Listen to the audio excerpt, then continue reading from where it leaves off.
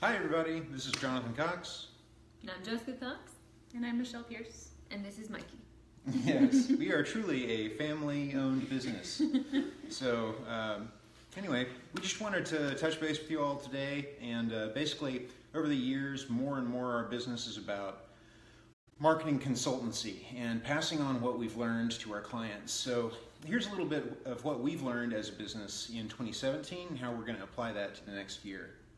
So last year, after being in business for almost 9 years now, in fact our anniversary is going to be at the end of this month, we realized that we needed an operating system within our business, something that allowed our team members to know what the goal was and to all pull together towards that goal. So we stumbled across something in the Dave Ramsey EntreLeadership training, and it is a book called The 4 Disciplines of Execution. So one of the principles in that is that you get your whole team together at like a company summit. And in that summit, you talk about your culture and where you want to go as a business. And from those discussions and from the discussions of your operations and your vision, you come up with, as a company, wildly important goals. And the principle behind this is that just like trying to push your fingers through a piece of paper, if you try to push 5 through a piece of paper at one time, the pressure is distributed equally and you can't push through. So 4DX tells you to choose 1 or 2 things maximum that you're to focus on. Any more than that and your team effort will be diluted and you'll have a harder time accomplishing that. So we rolled that out in April of last year. And what we decided to do is a combination of 2 different goal types. The first goal type was from the top down. And what that means, see Mikey's contributing to this. He's come into the world in the middle of this implementation process. But a top-down goal is one that the leadership comes up with. And they say, yeah, exactly.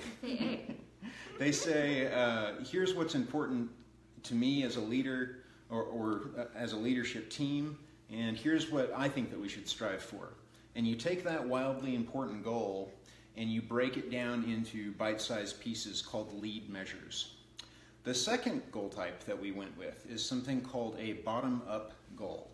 And a bottom-up goal basically means that your team, the people that handle the production and the day-to-day administration within the business, they get to say, this is what I think is important about growing our business or fixing things that are going on within our organization. This is what I believe that we should focus on in the next year.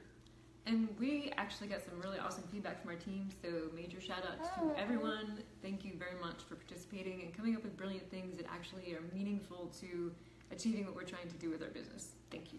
Yeah, so last year our first goal was an income related goal. That was our top down goal. So I was basically saying to the team, we want to hit this number in sales, and now let's break that down into bite-sized chunks. The second goal, the team goal, was cultivating reviews from our customers and coming up with a process for asking for reviews for our business.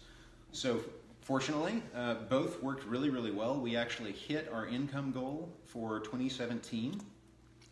Our income goal for this year is 10% higher than that, so we're kind of pushing the bar. And our second goal, to increase reviews, we got something like 30 reviews between Facebook and Google. So both of those, focusing the team and putting that in a centralized place where everybody can see the goals and be accountable to those goals has been huge for us. The last thing that I'll say on this is, in order to keep everybody kind of going in the same direction and accountable, it's important for you to meet at least once a week with your team.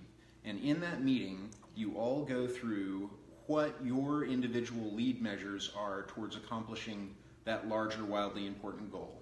And a lead measure is basically a bite-sized piece of the wildly important goal that team member feels like they have 70% or more control of in being able to accomplish and move the needle towards the wildly important goal.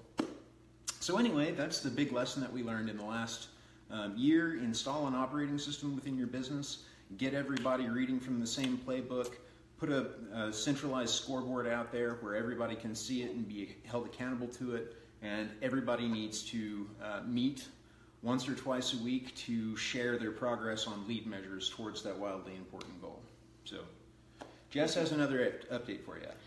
Just really quickly, around December 14th, Google did an update, which they didn't really announce too big. A lot of updates happen. You get maybe like 300 plus a year from Google, and some of them are small. They're just trying to fix things. And some of them are big, like Penguin, where they fix large things, and it causes major tectonic shifts in a lot of different industries. This one was not as big as Penguin, but it did have some effects around the holiday season for sites that usually don't see a lot of action around holidays. Google typically leaves things alone in December because it's a big season for retail and a lot of other categories.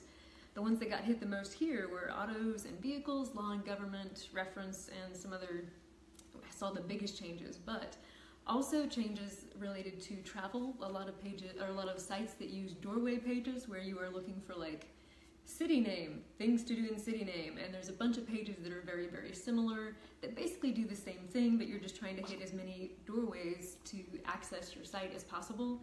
And Google doesn't like those because it leads to multiple search results for the same site and the same content, and they really hate duplicate content. Super, super don't like it. So what that means is you need to be careful about how you're using your landing pages. Make sure that each page has unique content, and you do want to think about keywords because it's good for your visitors, but basically do what's good for your visitors, not what you're trying to game search results or game Google. Google doesn't like it. It's bad. Mikey doesn't like it either. But the other thing that is a major factor that's increasing is schema usage. So that's a coding technical thing that is how you see certain snippets from pages. Sometimes when you ask Google for a recipe, it'll give you the recipe and the picture and a link to the website. That means they had really good schema set up that let Google go deep into their page, get specific data, and pull that in search results so that people can access your website content without having to actually visit your webpage. Google loves that. So the other thing is, mobile saw a much bigger shift than desktop, which means, among other things, Google is paying a lot of attention to mobile search results because that's where the universe is going. Mikey may not know what a desktop computer is. But anyway, those are some of the things to keep in mind. Again, build your stuff for search engines, but mostly build it for your users, make it good content, and keep one page of unique content around your keywords instead of trying to build 16 different pages that basically do the same thing just for keywords. There's Daddy's turn. That's the baby. And on to Michelle. Just kind of going back to touch on what Jonathan was talking about with 4DX. One of the things that we were discussing halfway through December, we had our big year and wrap up for what we had accomplished in 2017. We were discussing what we wanted to do in 2018, and Hi, Paul. Yeah, hi, Paul. And so what we had like John said, what we had discussed with the top-down goal again was just 10% higher to push the bar for our financial goal, and then for and kind of we had been discussing a lot about this among the team.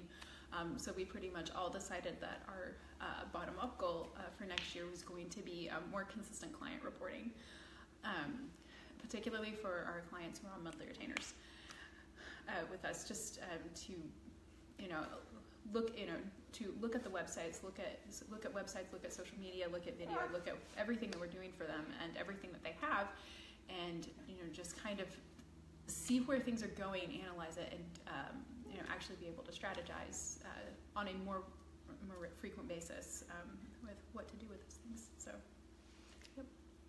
And thank you very much to all of our clients for being consistent through the years. We want to be able to serve you well. That's basically what this goal is about, is helping you understand what's happening with your accounts and all of your different distribution platforms, and to make sure that we're aligned with the goals that are important to you on a monthly basis. Yes, thank you all. And hey, if you have any questions on any of this stuff, you can comment below or visit our website or Google us. Our phone number is 918-519. 918-518-5907. There you go. She's the detail-oriented person. So our website is aquavitacreative.com, AQUAVITA creative.com. So we hope to hear from you guys. We're going to try and keep this up, keep updating you at least once a month with the Facebook Live videos. And again, if you have any questions, feel free to reach out. We'd love to hear from you. Thanks, and God bless. thank you for watching. You want the baby or you want to stop? And cut. All right. Say bye, Mikey.